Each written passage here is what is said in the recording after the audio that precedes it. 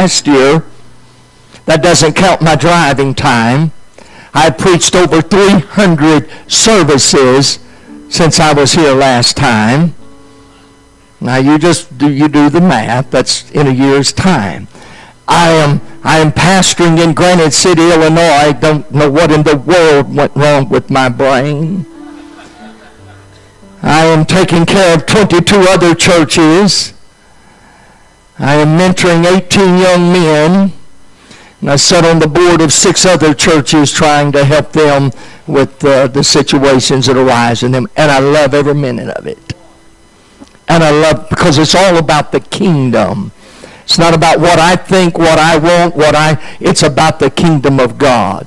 And I am so thrilled. I stand in this beautiful auditorium, and I was here when it was just a playhouse. It was a place to come and enjoy and have a lot of fun. And I remember when moved in here and had done some things, but this is so wonderful. And I guess if I could say it this way, and maybe you wouldn't be offended, and maybe the Holy Joes wouldn't be offended either, I am sanctified proud for you. And I'd say wow, but that might offend some of you. So since it probably would offend some of you if I said wow, I won't say wow. Wow. Wow. Isn't God good? Well, I don't know what you came to do, but I came to praise the Lord. I don't know why you're sitting here, but I've come to magnify the Lord in this place. That's too much bass for me. It's pulling on my throat, and the lower ranges strip my voice in about 5 minutes. I'm not fussing, just explaining. I see a new man in the sound booth. This microphone is the weapon, or the tool that I have, as much as the hammer is to the carpenter, the saw, and whatever. This is my tool, and if it's not used properly, then I'll preach to you tonight, and that will be it for the rest of the week. So I'd rather just be able to speak to you the rest of the week than to have the lows just kill me. And I don't want to be uncomfortable with you, but yet I have to hear a certain sound, and you singers ought to identify with that. Don't matter if you're blowing them off the pews or the chairs out there. If you're not hearing up here, then it's a difficult thing. Giving him a little chance. I'm taking a little time, giving him a chance to kind of make some adjustments. I'm going to be reading several verses of Scripture tonight. I have something probably a little bit different than what I normally do when I come to the Bible church or go anywhere. I don't do a lot of preaching anymore. I get up and I read a scripture or two. Sometimes I do, sometimes I don't.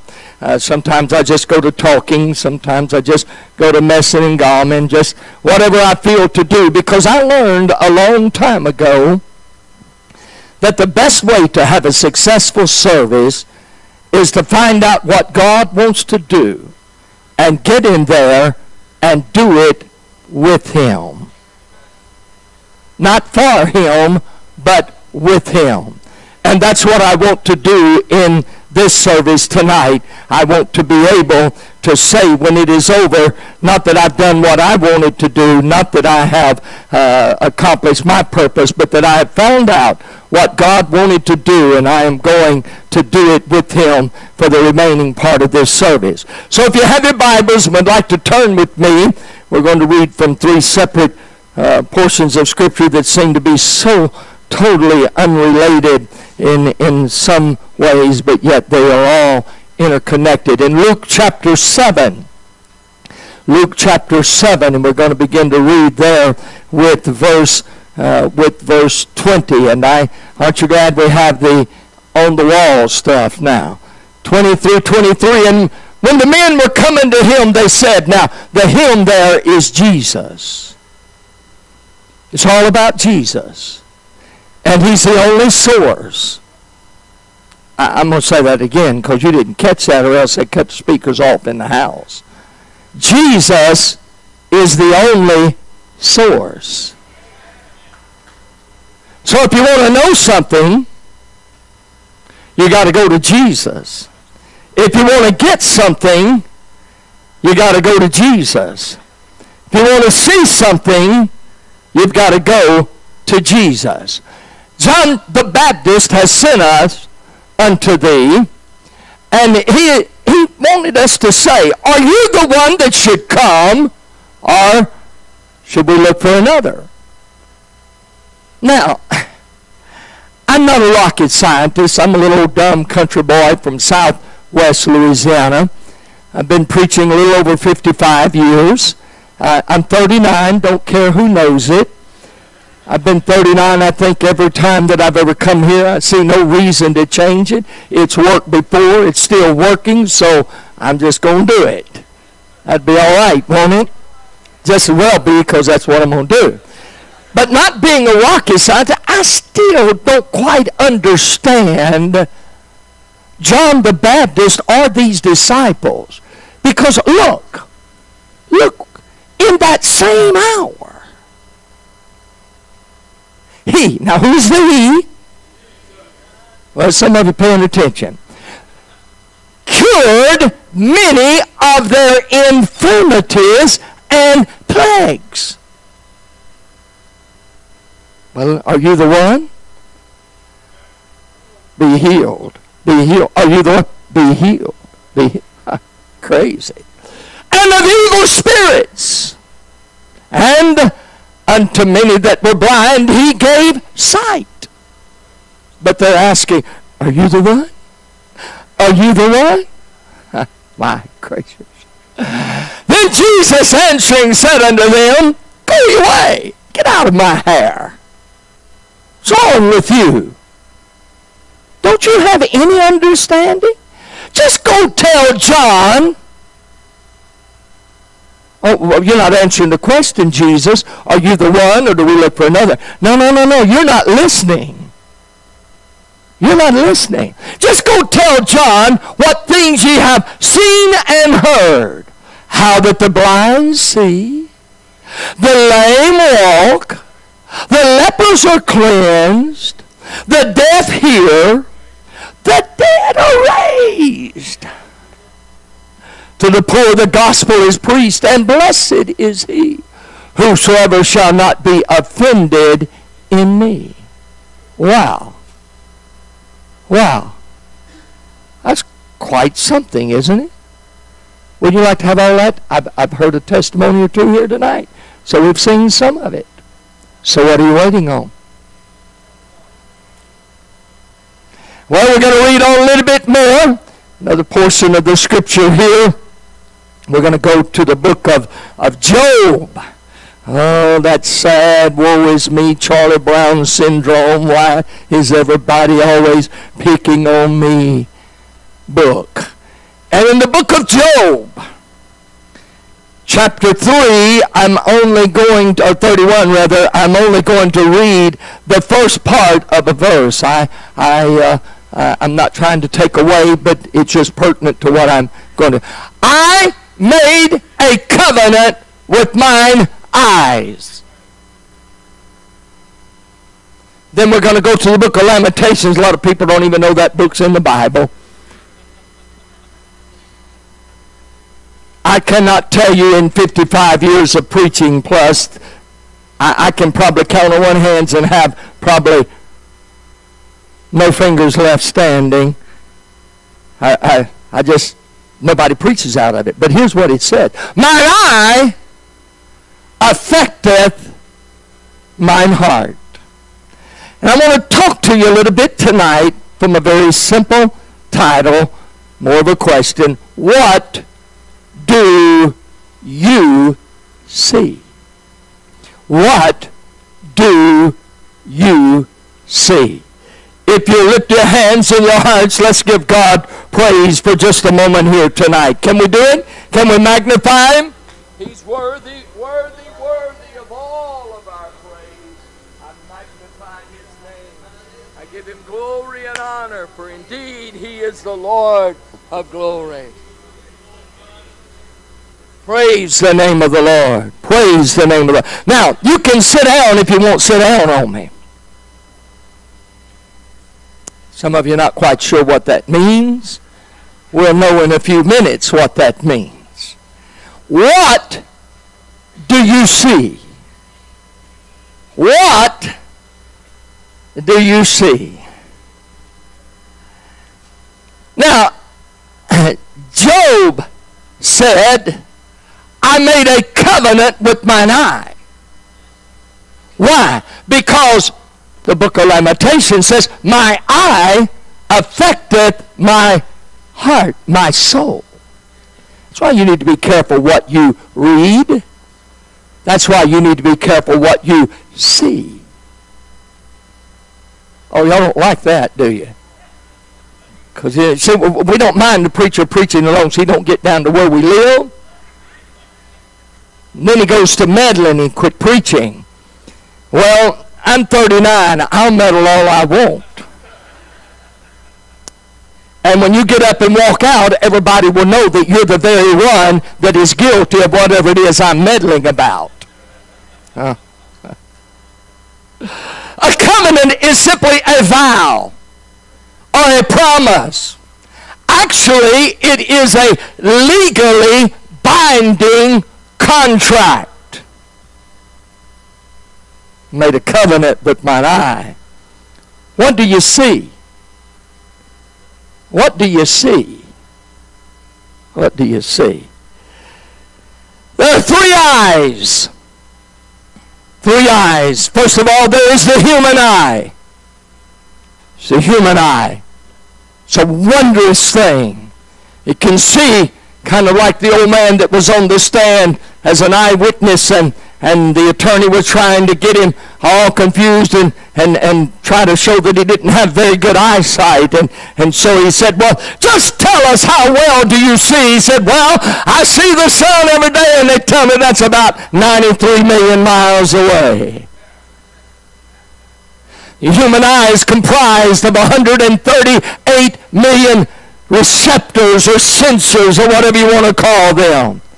About 130 of them are shaped like a little rod, a very tiny rectangle, and they are what give us the ability to see the black and whites of life.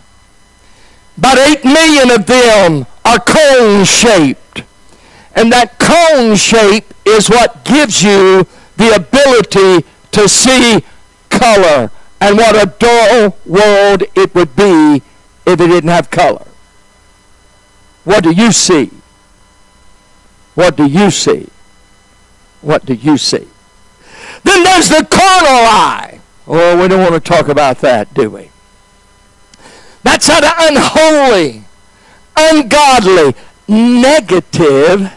You see, the negative eye, the negative spirit, the negative tongue is an unholy tongue. It's evil. If all that we gaze upon is that which is not Christ-like, then I cannot be Christ-like. But then there is the spiritual eye. Now, we have two eyes. Human eyes, carnal eyes are two. We are born with two eyes. And if we lose one, thank God we've still got another that we can kind of see with. But the spiritual eye is not two. It is only one, because there is no division. With the spirit eye, you either see or you do not see. There is no division in the realm of the spirit with the spirit eye. I want you to remember these three things. The human eye, the carnal eye, and then the spiritual eye. Wish I had time really to preach on those, but I don't. That's just kind of laying out. John sent his disciples to Jesus and said, are you the one, or do we look for another? And the response of Jesus was simply what do you see? I hope you're getting this. In the same hour that they come to him, they saw the lame walk, the dumb talk, the deaf heard, the blind saw, demon spirits cast out, deliverance, peace, and joy. But we want to know, are you the one, or do we look for another? Now some of you are bored out of your mind right now. You're so aggravated at me. You don't want me to stand up here and preach anything to you. You want that quarter in the slot. You want to see the performance. Oh, don't sit there and look sanctified and holy at me. I know. I'm reading your spirits.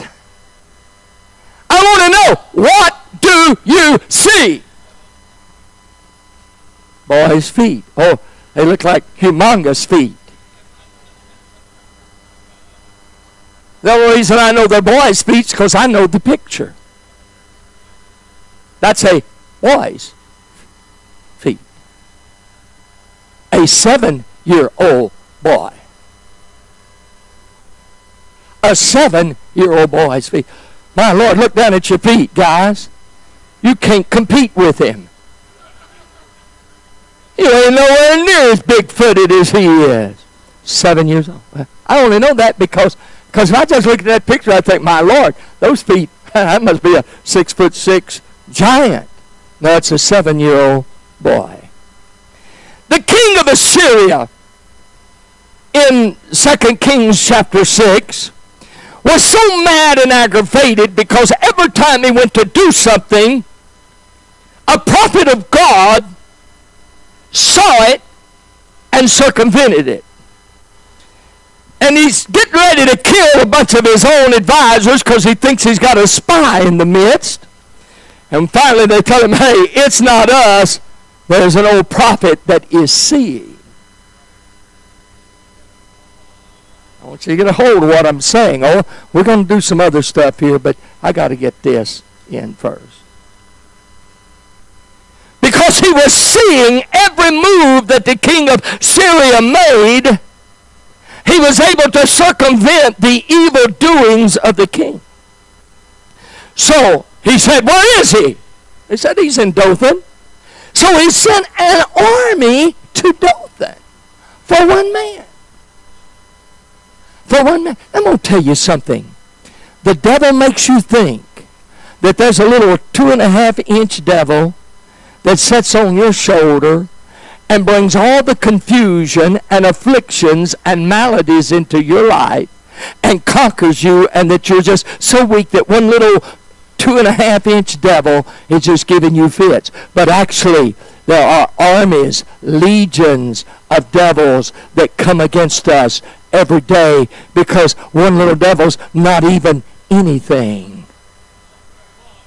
And the devil knows it's not going to take 1 or 2 or 1,000 or 10,000, but it's going to take tens of thousands multiplied.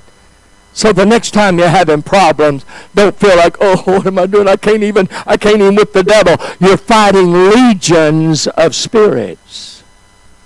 That's when you call on the name of the Lord. Anybody remember the old Statesman Quartet? When Big Chief, Elvis Presley got some of his moves from Big Chief. Oh, that's the truth. Jay Cass was one of their lead singers. And there used to be a song that they sang, well, there's been so many times when I didn't have a dime, couldn't call nobody but the Lord. But you know, he heard my plea, came down to see about me. He's my all in all. When they push me down, he picks me up, stands by me. When the going gets rough, I've got the Lord. I've got the Lord. And that's enough.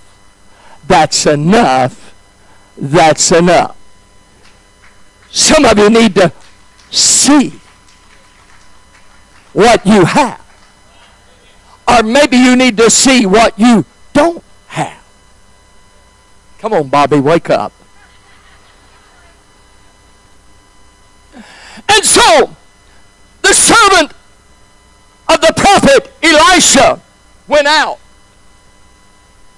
I don't know, maybe he was going to get the daily newspaper. I'm not sure why he was out, but he was out.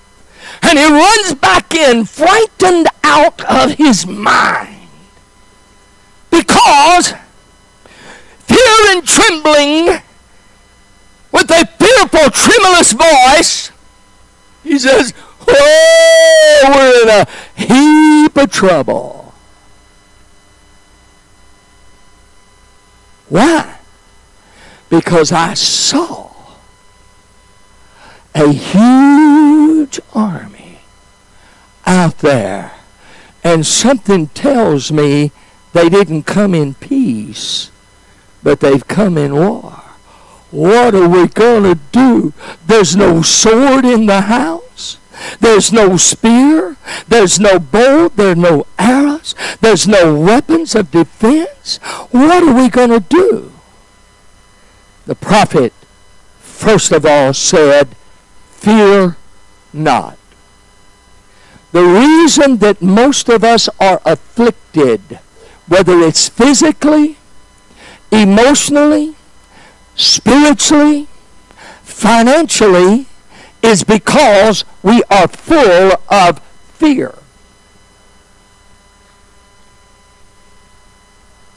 Somebody's still not liking what I'm doing, still waiting on the quarter to kick in. Fear not. Fear is the exact opposite of faith. She demonstrated when she said, I'm not going to worry about it. Whatever. Now, if one of my kids, when they were at home, had walked up to me and said, whatever, when they woke up, they'd have a different attitude. Oh, I know it's a novel idea, but parents are supposed to be in charge. I know that's not the philosophy of today. But kids aren't supposed to run parents. And speaking of running, oh, well, I better hush. And then the second thing that the prophet did, he gave a prophetic word, fear not. Oh, no, he didn't say, oh, thus saith the Lord of hosts, blah, blah, blah, blah, blah, blah, yada, yada, yada, yada. He just said, fear not. And then he prayed, secondly. And he prayed, Lord, open his eyes. Why? So that he can see. What do you see? I see a picture of feet. Would know that it's boys' feet unless you had been told. So all you would say is, I see a picture of feet. Pastor, don't get too nervous. I'm not anywhere near through with this. God's going to heal some people here tonight. God's going to set some people free from chains and fetters. And when the servant became the recipient of faith and prayer, he looked, and the mountains and the valleys and the crevices and the rocks and everywhere that his eye could see was filled with chariots and horses and an army that God had sent. Now then, what do you see? Now then, where's your fear? Now then, I went for a routine checkup. Not because I wanted to, but because I have an insurance policy that in order to keep it man, I have to have a physical every year. Don't like it. Don't enjoy it. Had my way, I'd never go. But I don't have, I've got a choice. But I'm trying to take care of my wife if something happens to me. I'm worth a whole lot more dead than I am alive. So if I die in mysterious circumstances, somebody investigate. And I go in and they do all these tests, and then this doctor comes out and he's upset. He's upset. And he said, Reverend, you need to go right on in. We need to do something. And I said, well, what's going on? And he said, well, your PSA is 24. Now, you may not know what that means, but usually, if it's in the 5 or 6 range, they say you're under a sentence of death at 5 or 6. Mine was at 24. He said, you can't go home. We've got to do some radical stuff here. I said, no thanks. What are you going to do? I'm going home. You can't go home. Well, don't tell me I can't go home.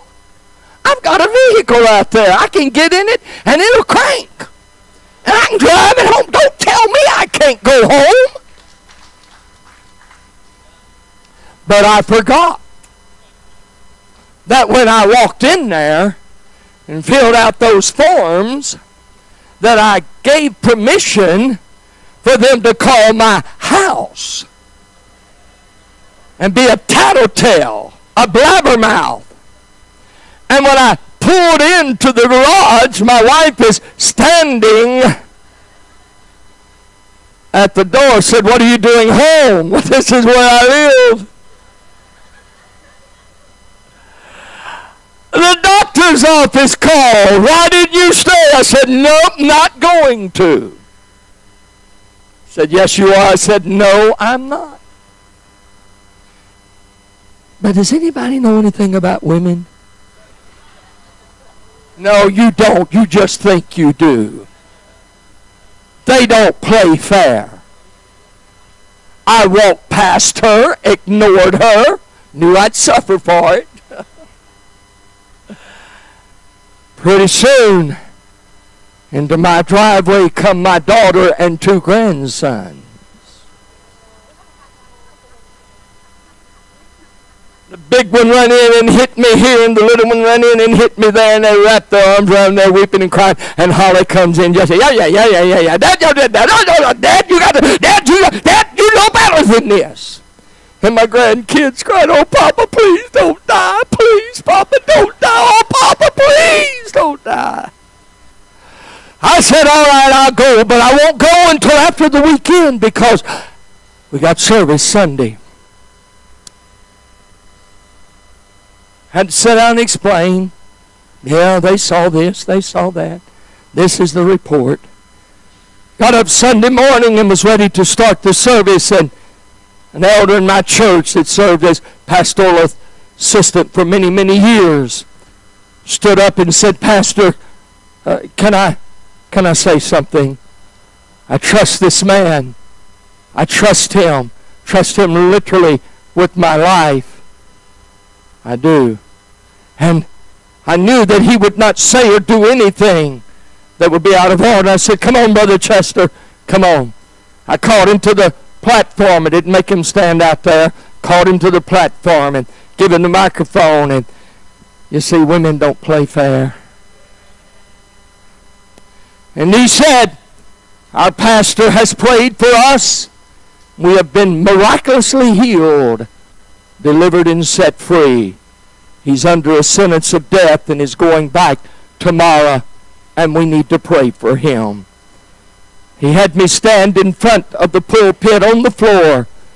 About 50 of the men that were in the service that morning and not involved in other parts of the operation, they gathered around me and they began to pray. And I can tell you the very moment that it happened. I knew. I got up Monday because I had given my word. Besides that, it was too cold at my house to continue as it was. It's the truth. Don't sit there and look holy like your little sweet angel, darling. You know how to get your way. Oh, you wives do. Yeah, sit there and look. I go in, and they're doing biopsies, and they did 27 biopsies. 27. More blood work. One of the leading men in our part of the country, working out of Memorial Hospital, the head of this whole doctor's firm that do nothing but that, had told me before he started, he said, I do not know how you are living. I've never in all the years that I've practiced, and never have I even read of a case where a PSA has been 24. You should not be alive. He said, we've got to get you in here. He said, you got to sign this form. I said, what's this form? He said that when we get in there, we can do it. I said, no, I don't think so. You do what you said to me you were going to do, which is biopsy. I don't want no extras. He didn't like it, but he had no choice. I wouldn't sign it, and I didn't give anybody else permission to sign it either. I learned something. When they got through, he come to me with his before, with his after. He said, I do not understand, but your PSA is 0.12. They had kept what they had done the week before, so they thought it was something that they had done wrong. But when they did it, it was 24. But the new was, oh, what do you see? Everybody, you're about to get it. Everybody was seeing 24. But thank God I had one man that didn't care what he saw, that wasn't concerned about what he heard. He was looking beyond that. And I got a miracle. And I'm still here, and things are still unbelievably good. My last checkup, the doctor told me, he said, Reverend, I don't know what's going on. He said, it looks like the aging process has not only stopped in some of your areas in your life, but they're regressing. You're actually getting better from your last year's report. I believe that that is the touch of God. You believe what you want.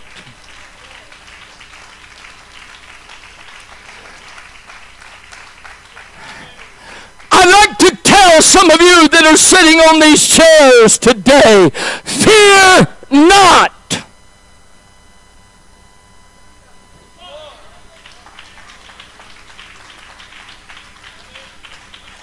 What do you see? I see feet. Big feet. In order to please the Jews, Herod saw that when he killed James, it just made him just rejoice. So he reached out and he grabbed Peter. He put him in prison behind 3 iron gates or doors.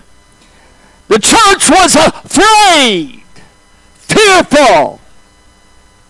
But somehow, even in the midst of their fear, they began to pray because they were afraid that the same thing that had happened to James was going to happen to Peter. And so they gathered at the house of Mary, and they began to have an old-time prayer meeting. Peter was so upset over his circumstances that he is sacked out. He is sound asleep. He wasn't worried that he was not only in a prison cell, he was behind 3 iron gates. And when the angel appeared, the angel actually had to shake him awake. Huh. Sounds kind of like us when we get in difficulties. No, doesn't really. And they went, and each door or gate opened to them, the Bible said, of his own accord. Now, who is the his? Think about that. And so when he got out on the streets, he goes to the house of Mary.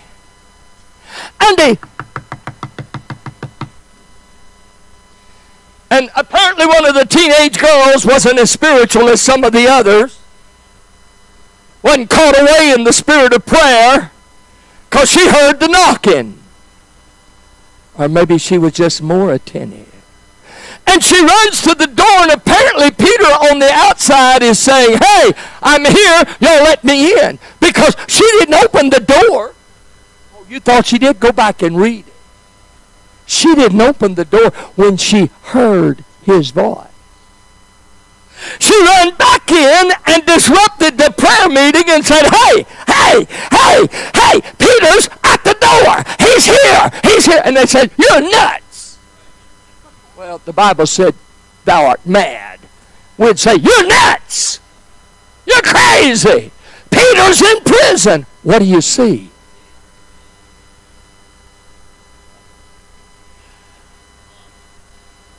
But Peter kept knocking.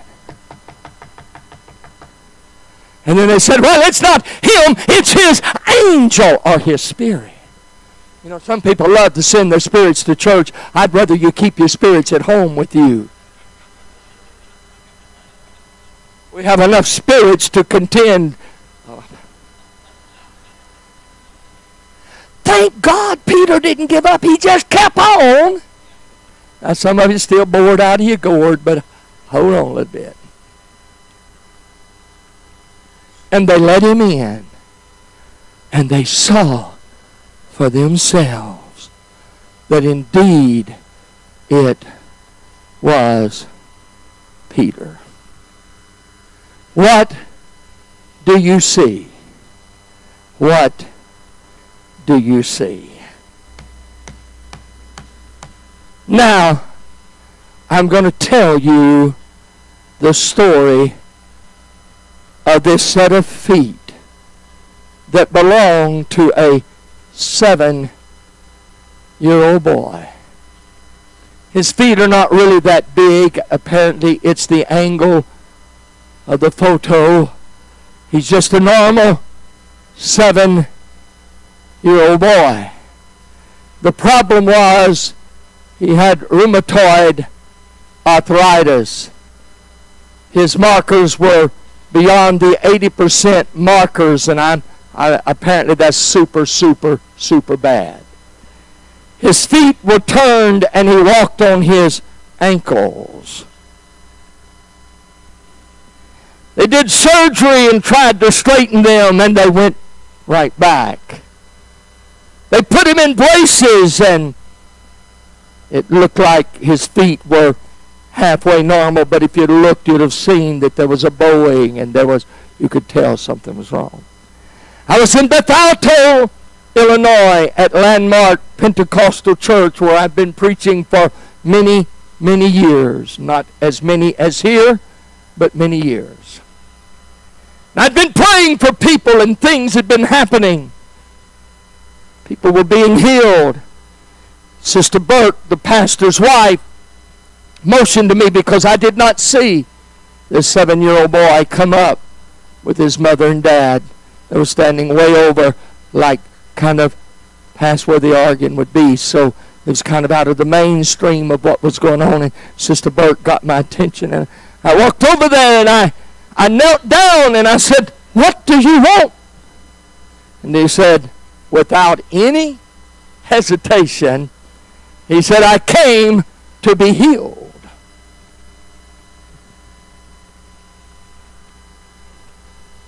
I wish we'd get that. We come get prayed for.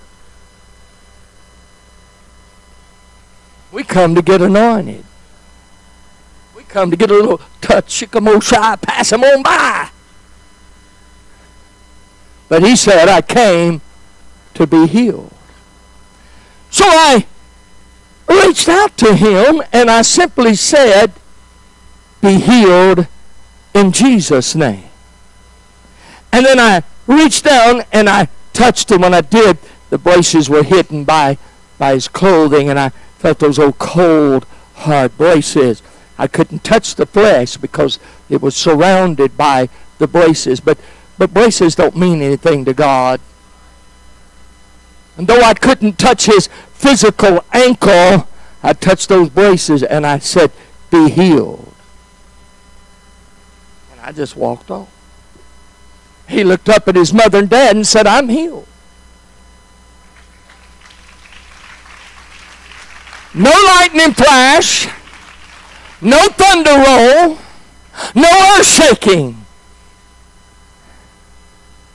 Went home and we were sitting at the table eating. They'd taken me out after the service, and Sister Burke got a text from the boy's mother and said, he insisted that we take his braces off.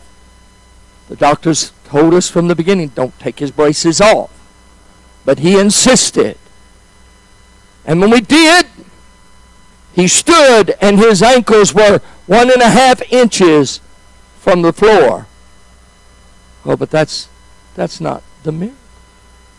He's still nearly walking on his ankle. He's walking. He looked at his mom and dad and he said, I want to throw these braces in the trash. No, you don't know what these things cost. Son, you know, we got all the explanations about why we can't have our miracle. But that daddy decided to honor the faith of that 7-year-old boy and let him hobble on ankles that were no longer flat on the floor as they were before prayer without braces. Now they're 1.5 inches, still hobbling on the sides of his feet to the trash. And when he threw his braces in the trash, he gained about 2.5 inches in height because his feet turned.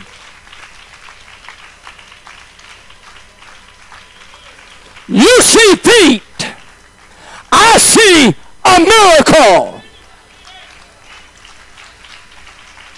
You see feet, but I see a miracle.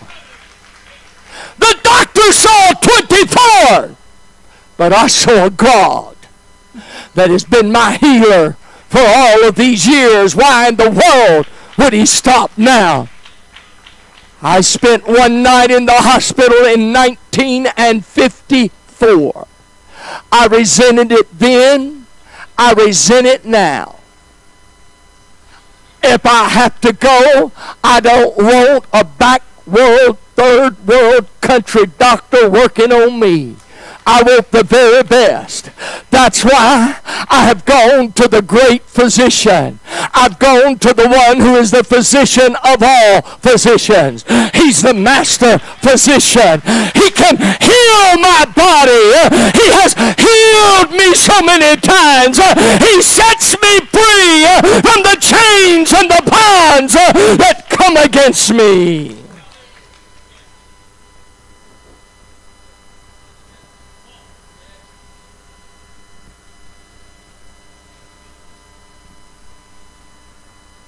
What do you see in this service today? I see a beautiful auditorium that somebody had to have a vision, because it was just an old concrete, metal-sided building that was thrown up out here to come and have fellowship and play basketball and play games and have a supper every once in a while and fellowship and picnics. But somebody saw a church.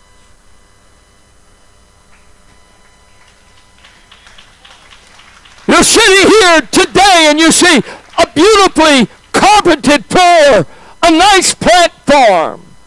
It's not totally finished yet, but some of you are finally beginning to see, wow, this is going to be something. This is nice. This is nice. This is nice. But that's all you see. That's all you see.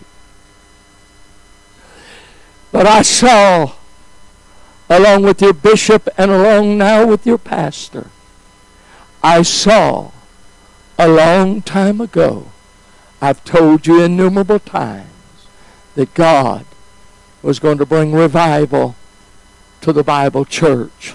He was going to honor the foundation that this church is built upon.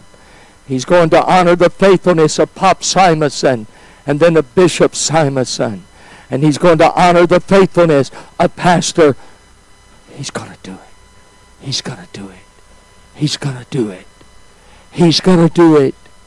He's going to do it. He's going to do it. He's going to do it. He's going to do it. What do you see?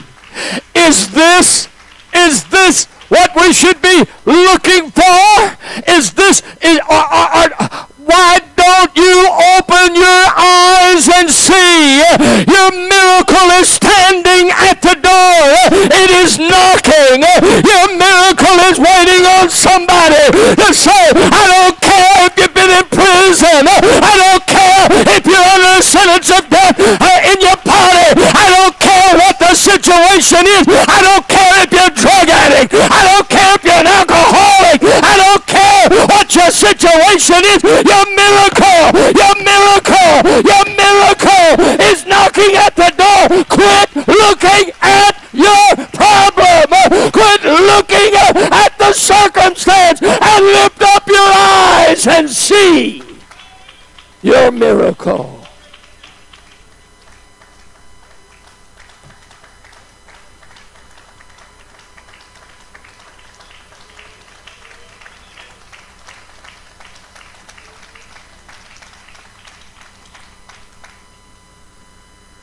Broken bones, Sister Bracken, mean nothing to God. I can't hear a thing up here. Help me out.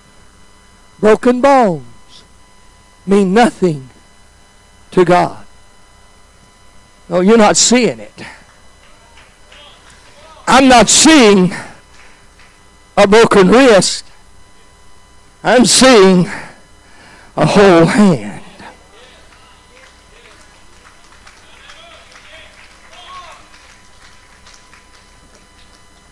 A CC member, trying to be nice and not say Church of Christ.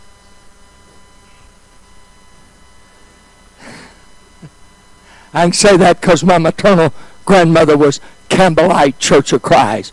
You don't even know what that means. The Church of Christ that exists today don't have a clue what that means.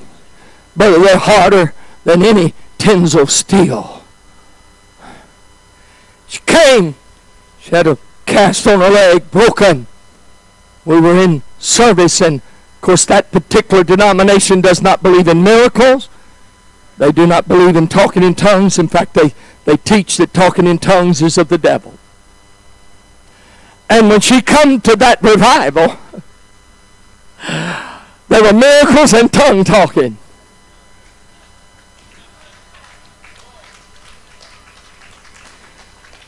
And she knew some of them. And so she said, all right, God, if this is real, I'm going up there and you're going to heal my leg. Well, God did more than heal her leg. When I laid hands on her, God filled her with the Holy Ghost. Oh, you say she couldn't get the Holy Ghost right then because she hadn't spent 6 months in the altar snotting and weeping and crying a bucket full of tears. Why don't you let God be God and you quit judging whether people are ready or not? Can't get the Holy Ghost wrong. If you get it, you got it right. And talking in tongues is not the Holy Ghost.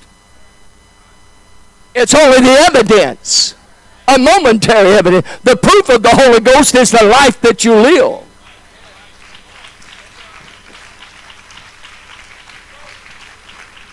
Boy, she'd done about as much as she could do with that big old heavy cast. She went home and got a hacksaw. I don't know how she kept from cutting her leg off. But she cut that cast off. 77 years of age. She cut that cast off of her leg and come back the next night leading when the saints go marching in. She was the head of the victory march, dancing and rejoicing. What do you see? Oh, I see this poor old 77-year-old woman. You know, I used to talk about people 77 being old, but that ain't nowhere near old.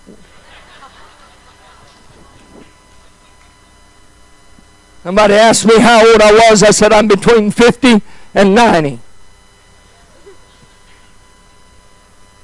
Heavy on the other end. You just wish you'd look as good as I look when you get to be my age. You wish you could get around like I get around when you get to be my age. These folks at the Bible church know. I've been coming here since what, 69, 70? Somewhere in there. I come when Pop Simonson was still working. That's been a day or two ago. Some of you don't even know about that. In fact, some of you don't really even know Brother Pop Simonson. But I've been coming here a long time. And I've seen a lot of things happen here. And I've seen a lot of people that have gone different places because maybe they're looking for something a little more high class or hoity-toity. Or I remember before y'all was married, y'all just bad little old kids running around here. It's the truth. I've been coming here that long. He looks sanctified, holy now. But I'll keep my mouth shut. You can pay me later. And I remember the violin and the trombones and the trumpets. I remember Sister Millie leading a choir. You don't even know who that is, do you? I remember it. And I remember one night when there was a breakthrough, and it was one of the first breakthroughs in latter days for the Bible church. Bishop was here as youth leader, and he was kind of leading the choir along with, I guess, Sister Millie. He had his trumpet, and he'd sing a while, that red hair, lot of it, lot of it. When he blew that trumpet, you thought Gabriel had come on the scene. He could play that thing. And they began to sing that song, get all excited, go tell everybody that Jesus Christ is King. I said, get all excited, go tell everybody that Jesus Christ is King. I said, yeah. And something, he run across that platform, Bishop, and grabbed that trumpet and began to play the notes of that get all excited. And something happened. The girl with the violin come to Pop Simonson, who was the pastor then. Leah, your dad. That's when you really were 29. Been 100 years ago, but that's when it was. I know because I was there right with her, and still am, and still am. She just decided to start telling the truth about her age. I'm not going to. I'm 39, don't care who knows. She come and she said, Pop, I know she called him, Pastor, something's happened to me. Because we was going to close the revival that Sunday night. We'd already been there 2 or 3 weeks. And he believed what she said, and he extended the revival. And something happened in the Bible church. The progression, the swelling, the leaking out. If you had everybody that were in other churches within just a very short distance of here. Back here, 5 buildings this size would not hold them. I preached at the Bible church when it was running more than Calvary Tabernacle. I preached at the Bible church when the TP was the hot spot of Pentecost. I preached at the Bible church when the Bible church was the place to be. Yes, been there, done that. I've been there when the building was so packed that there was no room. I've been there the night when I left the office that was given me, and I went outside to keep from having to go through the auditorium, and I was on one side. In fact, actually, I was in the room that actually became Bishop's office there on this side of the building if you're standing at the platform. And I was supposed to join Pop Simonson, so I walked around the building, and when I walked in, he wasn't ready to come in the service. He was on his face, and he was talking to God. And I know he's talking to God because he's talking in tongues and praying in tongues. And the Bible says when you do that, you're talking to God, you're praying to God. So I left there, and I decided I'd go where Brother Jones and all the rest of those exalted potentates, high order, Brother Richmond, 2 or 3 others on that usher staff, went into the room that they used, a great big old table there, but they weren't ready to come into service either. Every one of them was talking to God. Decided I'll just go in by myself. I walked in that door. I couldn't see a head in that building. I thought, dear God, I knew I wasn't a good preacher. It looked like somebody that showed up for church tonight. But then when I began to look, people were knelt between those old theater seats on that old hard tile floor. Up here in this little area, Nish here was where they brought the deaf mutes and set them that. And was it Brother West? Was he the first one? Kind of a big balding, kind of stout kind of fella. Was that? Am I saying that right? Some of you. Who? Junior Creighton. He said, man, and he had a group of them around him, and they couldn't talk. They couldn't hear. All I could do was watch his face. All I could do is see. He was wiggling his fingers. They were weeping and crying. And the old sister, before Lorraine played the piano, Addison, okay, sitting back over here. Leah, you were sitting for some reason back over there.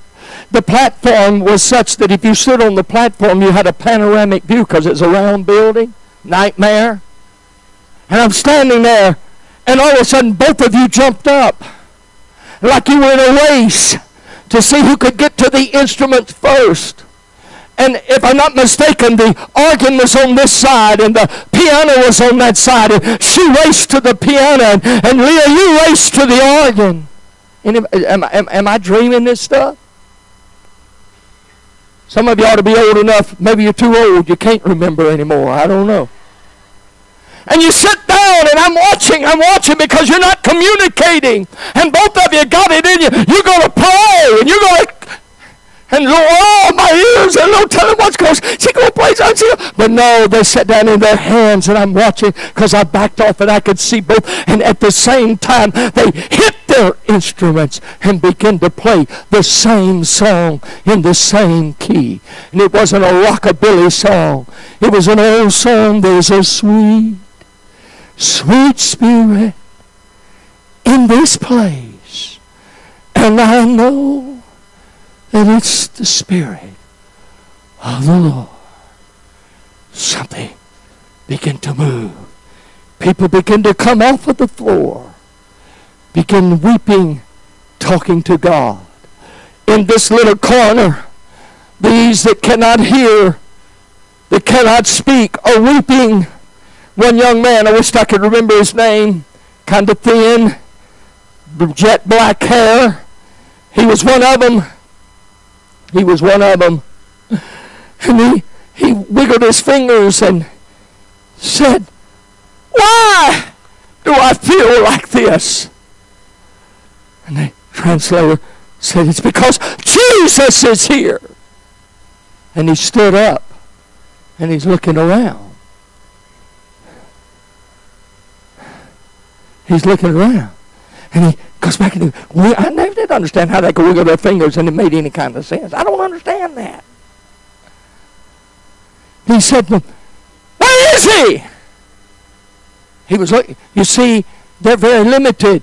No one had ever communicated to him about Jesus. And so, I guess his brother Craig said, "It's the Lord. It's God." And he said, "Why is he making me cry?" Goodness is his fingers.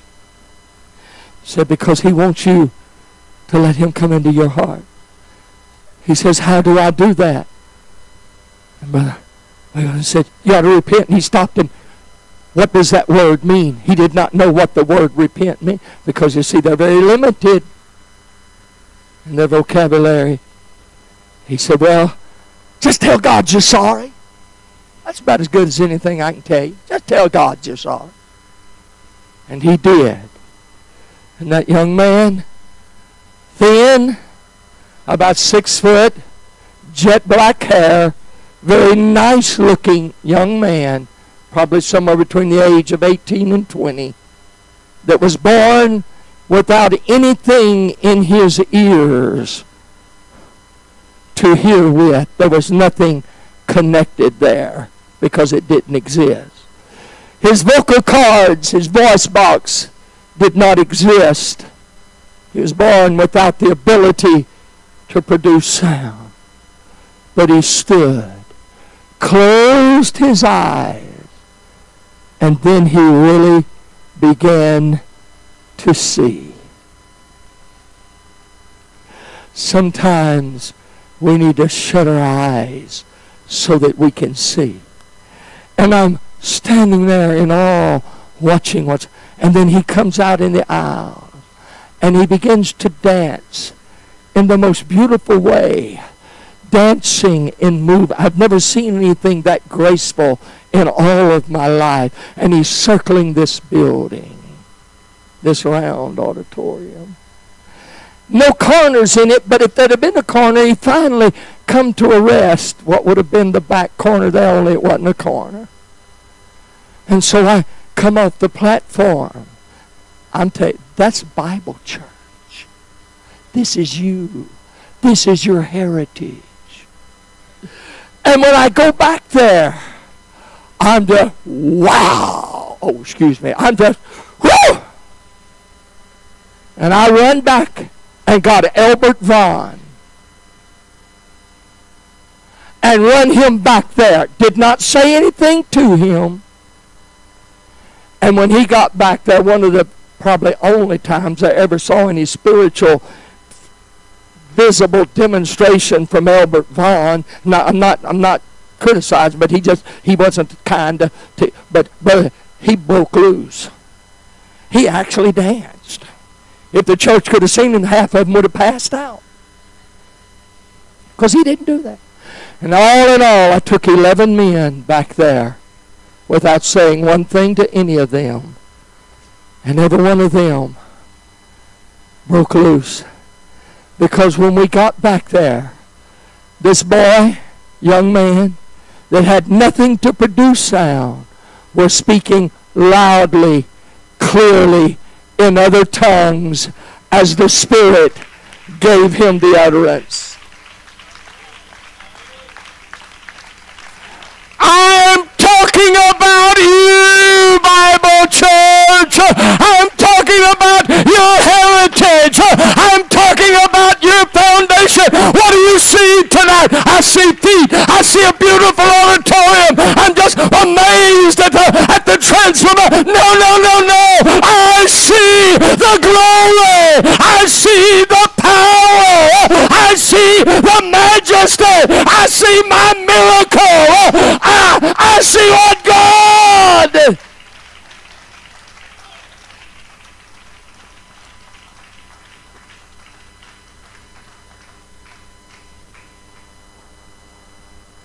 What do you see tonight? There are miracles that are waiting to happen right now.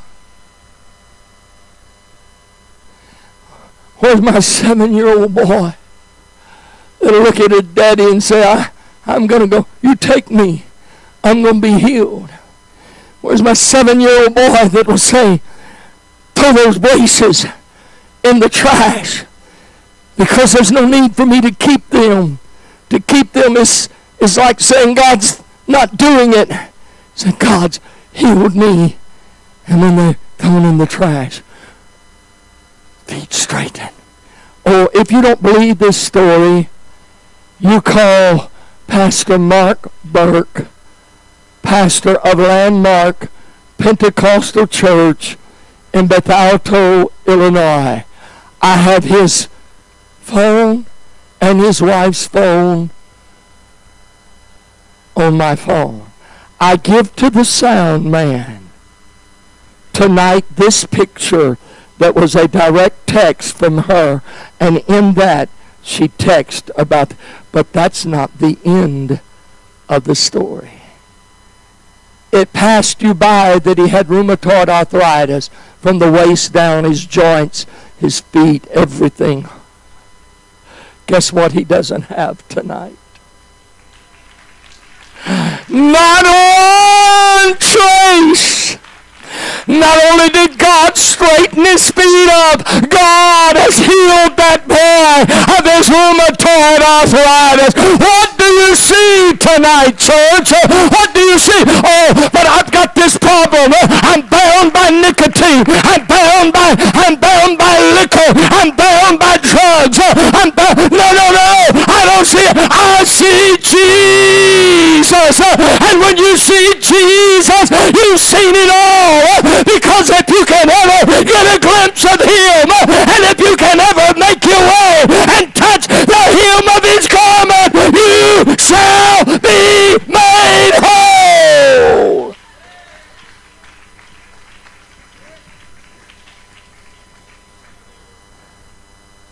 Still not seeing, are we? You're still waiting on me to do what I do, calling you out, laying hands on you. You're still waiting on me. It's not going to happen. It's not going to happen until you see for yourself. If we could believe it tonight, we could send healing from this place to Jerry Bracken, and he could sleep tonight through, and the pain that he's going through could be taken from him if you could see it. What do you see, sis? You see that God is a miracle worker. What kind of miracle do you see? He can do all things and anything and everything. Now then, what's he going to do for your faith tonight? Huh?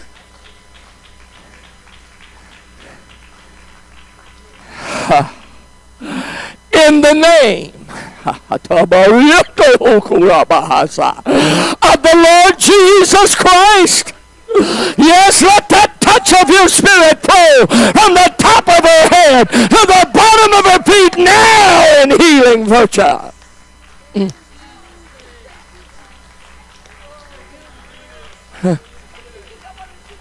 Hallelujah! We're not into it, are we? We're just going to sit back there and say, oh, well, you know, she's just getting a little old touch here, you know. No. What are you seeing tonight? By the authority that's in the name of the Lord Jesus Christ, let it flow into this life now. What do you see tonight? What are you waiting on? Are you waiting on the preacher to call you out? Are you waiting on me to describe your situation? Are you waiting for me? Are you just going to say, in the name of Jesus Christ, by the authority, let virtue flow. Let it flow from the crown of his head to the sole of his feet now, in Jesus.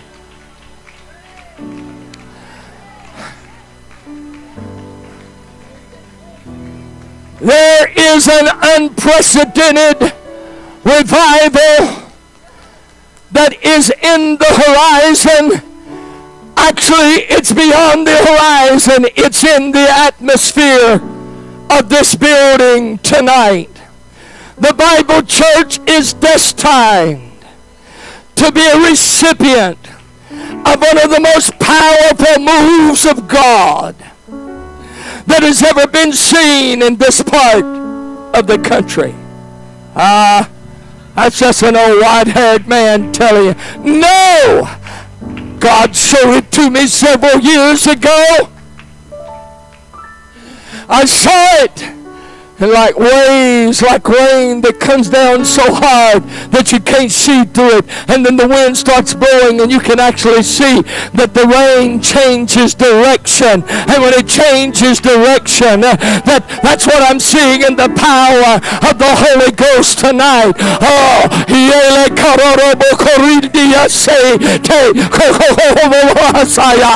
the name of Jesus Christ, let it happen. Let it happen in this body, in this life now. The power, let strength, let healing, let loosing from the pain and infirmity that has gripped this body. The ravages of accidents now are restored by the power of the Holy Ghost.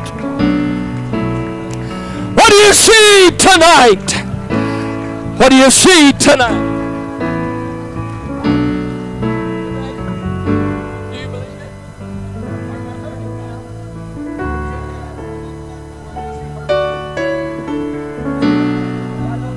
Is that it?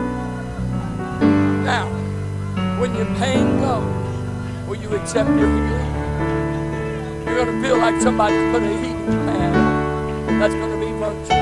When you feel that.